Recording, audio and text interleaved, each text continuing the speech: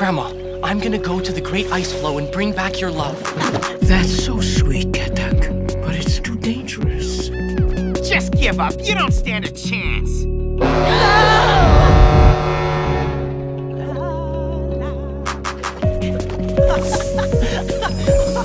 Not that it's any of my business, but shouldn't he have turned white by now? He appears to be late in developing. Ah, I see.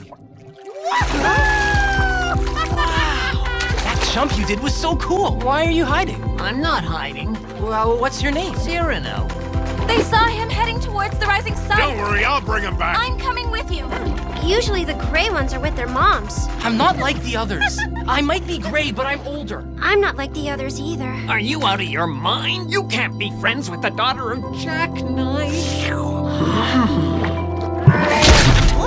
The little one isn't afraid of anything. His name is Katak. The grandson of the famous Katak? Yes, No. he's my grandpa. No! It's you and me, Katak! Are you lost? No. Have a little faith in Katak. He's still a child. No, as a resourceful and courageous young male. How do you expect me to make friends when all you ever do is eat them? I'm not going to help you find him. I don't need you. Understand? Huh? It's a sav sack. A what? If we stay here, we won't be able to breathe. I'll signal you when I find a way out.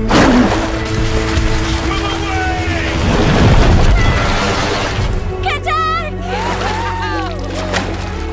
I promised Grandma I would find my grandpa, and there's no way I'm going back without him. That's what I figured.